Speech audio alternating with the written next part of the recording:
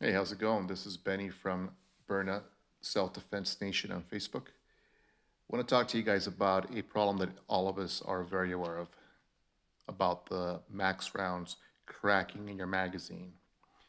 I know I've experienced this problem for over a year and a half. I've probably been through about 8 of those rounds that have cracked just by being in the mag, in the launcher. I do everyday carry the Byrna. I carry it with me to work. Pretty much everywhere I go, it's always with me. So I put used to it. I'm not pulling the mag out every 10 minutes. It's in there for about a week, and I usually clean my device every week and a half. So it's not like I'm abusing it, dropping it, none of that stuff. But somehow the rounds just keep breaking inside the mag, and that's a huge problem, especially because they're not cheap. They're very expensive, and so it's been an ongoing problem. I even had to switch to a different ammo because I was very concerned with the mags breaking in my device and having my family start coughing and sneezing in the middle of dinner. It happened to me once, and that was the last time that I said I would use the Byrna rounds. So myself and Charles Woods from Mercy Less Lethal were talking the other day. We are chatting through Messenger about this problem, and we both agreed on something. We both agreed that Byrna needs to, just better their product. But the other issue is maybe we could do something about it. And what we agreed on is that maybe the mags, there's a lot of tension inside.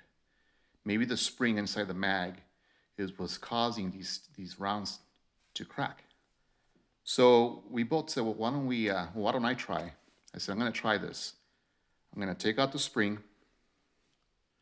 and then I'm going to cut it a little bit. And that will definitely take the tension off the mags. So this is what I did. I did get one of the mags, and I took out the spring, and I cut it. See that? It's about an inch and a quarter maybe. And that definitely does lighten the tension in the mag. It's not as hard, but at the same time, it still pushes the last fifth round out of the mag. So I've been carrying this for about a week and a half already, just the way it is. And so far, so good. So I'm going to carry this every day, and I'm going to keep reporting on it, letting you guys know how it's going, if it's actually helping, with retaining our rounds and not cracking them, and just a bigger expense for us, right? So let me show you the difference between this mag and one that has not been modified yet. So that's how much that sticks out compared to this. You all see that? Quite the difference. So obviously this is a regular mag that you get when you buy Byrna. This is the one that I modified on the spring. Now let me show you something. Byrna has, on their newer mags, I guess the newer launches that are coming out, it's a different spring. How much tension there is there, I don't know.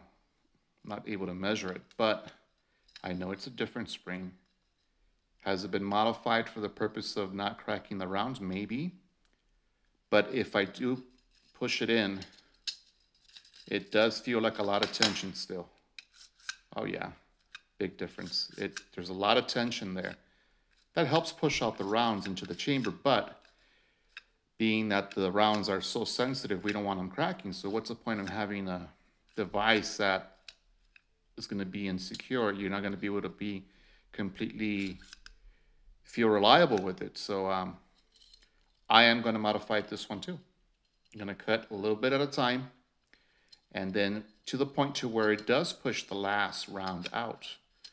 But see, if I just get this part here and push it in, you could tell the difference in tension. And look, it still has enough tension to push the last round out.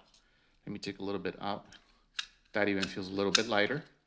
And it even sounds like it's hitting a little bit harder too. A little bit less, actually.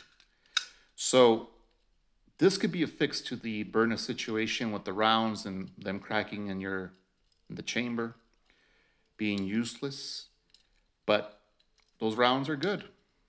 They are good. They crack, and you pick up the scent and you're coughing and sneezing. I mean, this is just with them being in the chamber, just with a little crack on the side of the round. So they're definitely positive. They're definitely good rounds, and they'll take somebody down. But let's see if this works. I'm going to try it out.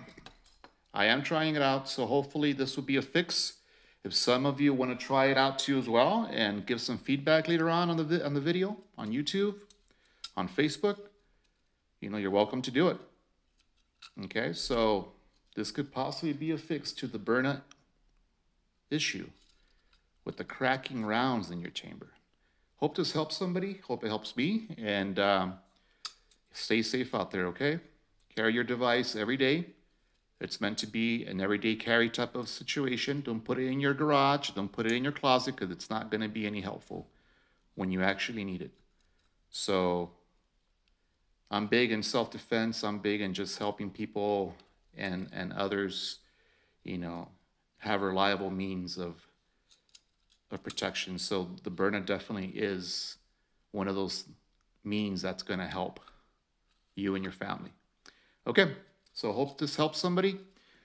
Give it a try. You want to join me? Give it a try, and we'll see. We'll give some feedback on this. Once again, I cut about an inch and a quarter off the spring. With you guys getting the new Byrnas, you're going to get it seems to be more narrow on the spring. Try it out. Cut an inch, inch and a half. I don't know, whatever you think is good. Measure it by pushing it in and feel this. Push it all the way in, and you can tell the big difference in how much more tension there is there, possibly cracking the rounds. So we'll talk to you guys soon. Bye.